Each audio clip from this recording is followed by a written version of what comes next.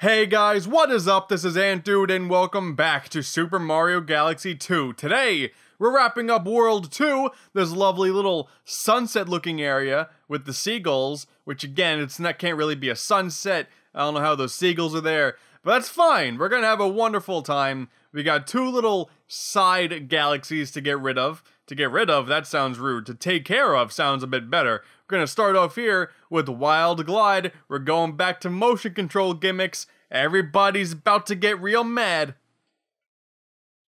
Now we get to experience Fluzzard's first flight. Had to say that slowly because I felt like I would have slurred those words around if I said Fluzzard's first flight. I kind of got it, but it's too much. I don't know. But hey, we got birds. Look at these guys. I think they're called Jabberjays. They're odd looking. I mean, I guess they're supposed to be like babies, and maybe like the bottom part is either like it's the diaper, or you know, it could be like the bottom of an egg or something. That's how I'm thinking it looks. But they got a cool little mohawk too, and this is what kind of sucks. I think if I say no, I still gotta go for it, right?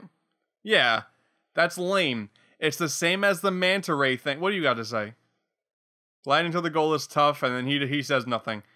But this is lame again. Just like the manta ray stuff from Galaxy 1, where if I were playing the game after my first attempt, which, believe it or not, this is not my first time playing this, it's a shame I gotta go through the tutorial again. That's really lame.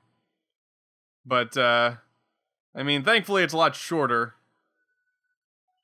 That's gonna be a problem, because for some reason he's diving down and I'm pointing straight. So that could be a problem? Maybe I'm not synced down? I feel like the Wii remote may not be synced properly because he should not be doing that right now. So, this could be fun! This is gonna be a blast. I could stop and sync the controller now, but we'll see how long it takes until I crash. Did not see that coming. No, it seems fine. It was definitely a lot more violent of a descent, it looked like. But hey, yeah, okay. More motion control stuff. People were very upset at the manta ray stuff. People just don't like motion controls, and I liked it. Which is funny that I guess maybe the people who were complaining were definitely not a majority, because it seems kind of weird that Nintendo would be like, oh, you didn't like this thing? We made another one. Oh boy, I don't know why I tried going for that. So they went for more motion controls, and it's more complicated than the last time. So, you know, there's that. Oh, can I make that? Descending was a problem. Yeah, that was a mistake. I don't know what I was trying. I don't remember where the comet coin is. I will say though, I do love these things. Like motion controls, I never really hated, because a lot of games did motion controls right, and I always thought this was one of them. There's certainly a whole lineage of Wii games that did it terribly. Oh, I gotta hit all the gates to get that open, don't I? That's how it is. Bam. Trying again. I knew I messed up. There we go. I fixed up my goof, and I got it. Okay, good. Whew. I was worried. Luckily, there seems to be enough good depth perception for me to get that coin without freaking out about it. But I got the comet coin, I got the race, in 1:06 flat. That was kind of cool. Fluzzard looks happy. It looks exactly the same. But, alright, you birds can probably get that sense better than I can.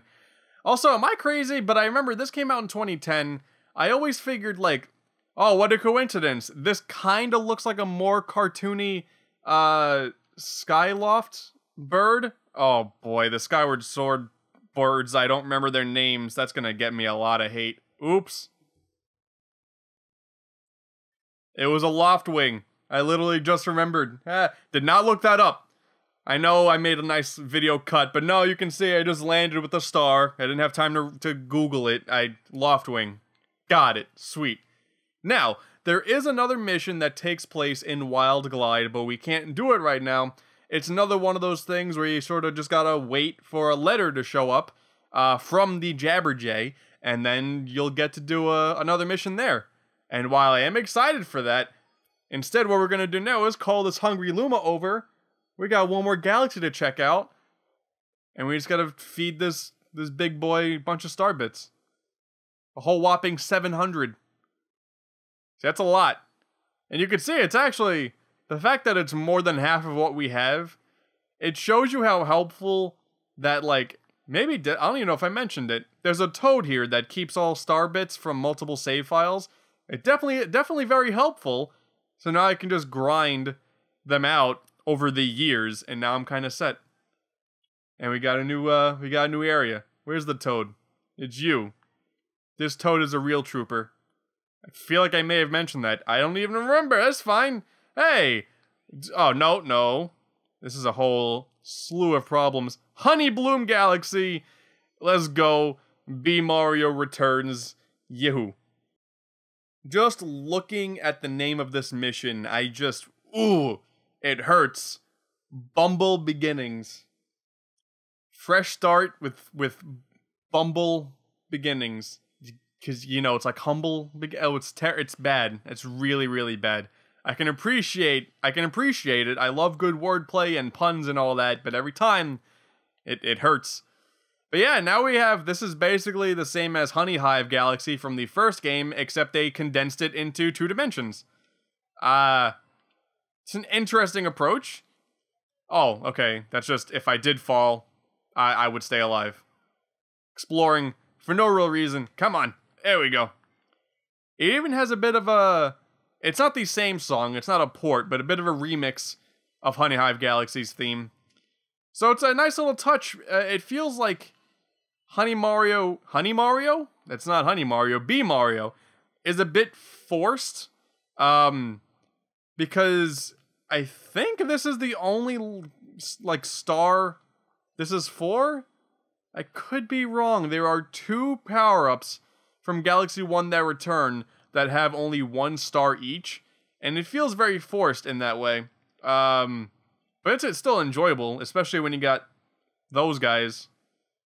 I couldn't tell you at all what those things are based on. Like, that's one of the crazy things that Miyamoto or someone at Nintendo EAD has in their fever dreams, and this, you know what, yeah, let's put it in the game, that's fine.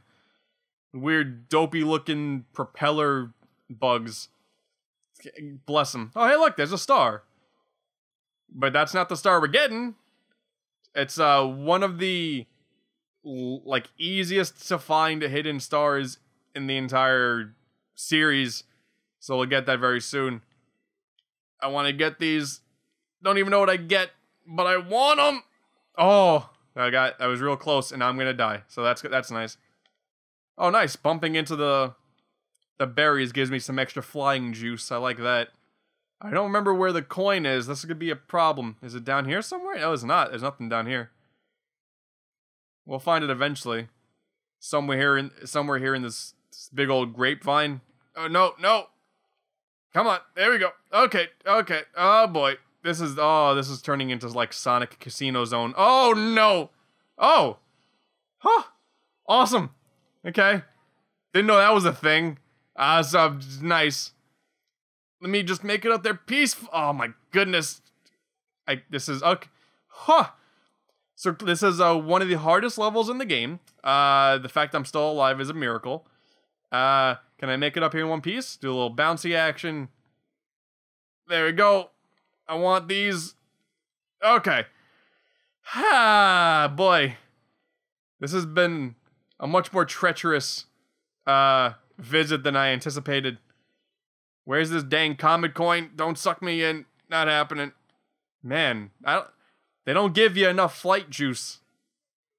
Look at these guys. I love them. I love the modern fuzzy design with their eyes just bugging out. It's such a minor thing, but it looks good, and that did not look good. Come on. I think in my history of playing this game, I've probably lost the bee suit in this level twice, and you saw them both in this episode, so rejoice. You got to see some cool stuff. Okay. Is it just these? It's just these. See, the thing is, now it's my paranoia showing its ugly head, not knowing where this comet coin is. Oh boy. I do like these, though. I'm not getting, like, any of them. There we go. There we go. Started getting them all near the end. Oh, man. This level's longer than I thought. I see. Nope. Nope. I don't trust you. I'm almost surprised they didn't give these plants some sort of piranha plant face. So fascinated with like them just taking items or objects and putting faces on them in these platformers, and that's just a regular old plant that like wants to kill you. Same with that little flower that I stepped on. Oh boy. No. Those, you know what? Those could actually be, these could be piranha plants actually. The way it's designed with the mouth that sucks you in after you, a little while. Look at that. It looks like a piranha plant. So yeah, these things are just like random spiky ball plants. We're nearing the end, and I don't think I got the comet coin. Did I? Am I going crazy? I'm not liking this.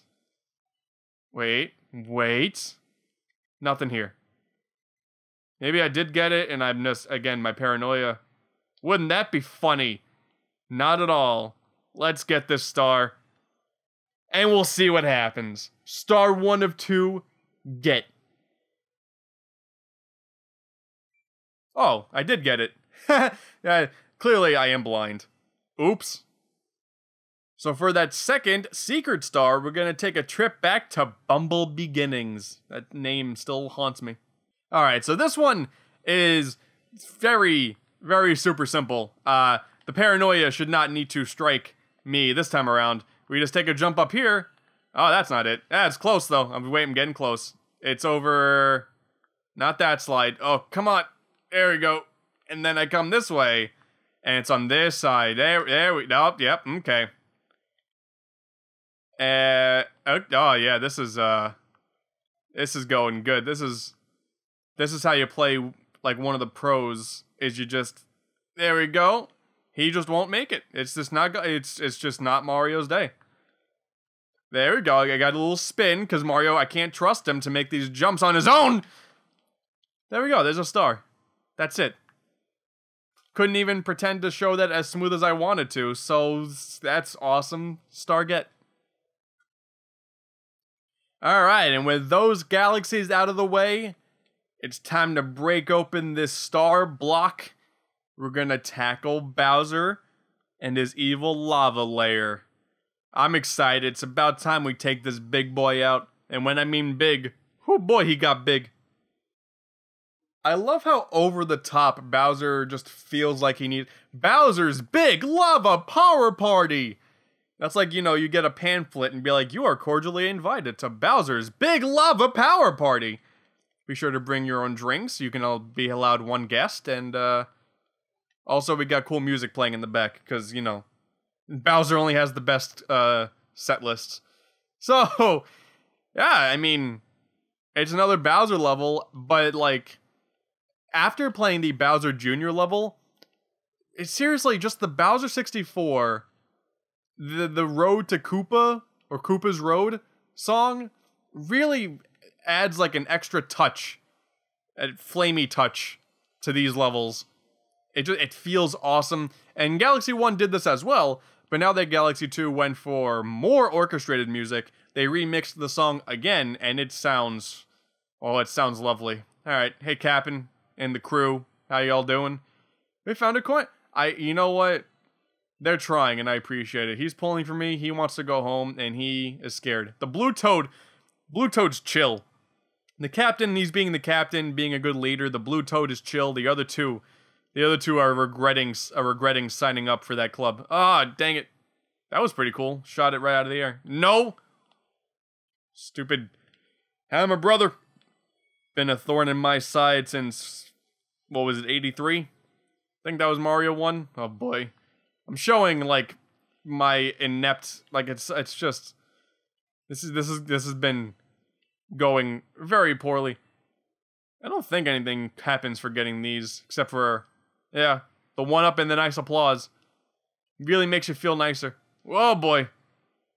Mario survived that great fall just fine. So that's good. This is going to be tragic. Oh, no. Okay. Okay. This is going to be tragic. Okay. Whew. Hey, the thwomps are back. That's cool. Every time I see the thwomps, I have like a desire to jump through them as they fall down. If you've played Mario 64, that's how you take down thwomps. If you like, so that's how I learned to do it. Sometimes I take speedrun strategies into real life. I'm not gonna into real life, into casual play. That didn't even make sense what I said. But as everyone knows, the thwomps you take, oh boy. Let me just jump you off real quick. Is when they fall like that, you hit their back in the middle, and boom. But since Mario 64 was kind of shoddily programmed in retrospect, as they topple over, if you jump at the right time and at the right height, you can just clip through them, and it's a cool thing. And I just have an instinct to do that here, but I forget Galaxy is a lot better designed than 64. So there's that. Didn't even really have a point that lasted a minute describing something that could last 5 seconds. All right, Green Toad helping me out nicely. Let's get back on track. Gonna avoid all you guys. Not worth the trouble. Maybe you are, and maybe again my paranoia is setting in. And now we got these stinking platforms again. I have like, for some reason, it's just a childhood memory because it's not even like nowadays it causes me trouble, but I have such bad memories of dealing with these platforms in Mario World that whenever I see them now, I just like, it affects me and I start, again, the paranoia. Clearly I gotta relax because this has been a very paranoid episode, which is not necessarily healthy. These guys are cool though. I like the laser Bowsers. That's a good throwback to Mario 3. I like that. You guys can stay. You can throw hammies at each other for the rest of your lives. That was actually really good aim. So, wait, flagpoles. There we go. It's Bowser has an obsession with flagpoles. He just needs to, because it's not just like a flag on a stick that's being planted into the ground. It's like this really big 10-foot flagpole. Again, he's like a big ego with his big lava power party and his big flagpoles. His one meteorite just chilling out while I'm doing this. And look at this. Glorious doors opening, and now we get sucked into the battlefield. It's a really cool effect. I like that. Makes his arena seem more, I don't want to say dangerous, but he comes off more threatening. That's for sure. Look how big he is. He was the size of his head last time. Or like the size of his nose. Bowser was the size of his nose last time. The powers to flatten you, yeah. They never say how we got it. I mean, if you want to go into like deep Mario lore, you could say that Magikoopa or Kamek did it, because that's how they did it in Yoshi's Island. Yoshi would always fight just enemies that were larger in size. So you want to add to the Mario lore, you can place this in the Mario timeline effectively. So that's nice. That's my Mario timeline theory. I messed that up. That's not very good. All right, so giant Bowser battle. What he does now, he shoots 3 little asteroids, 3 meteors right into the planet.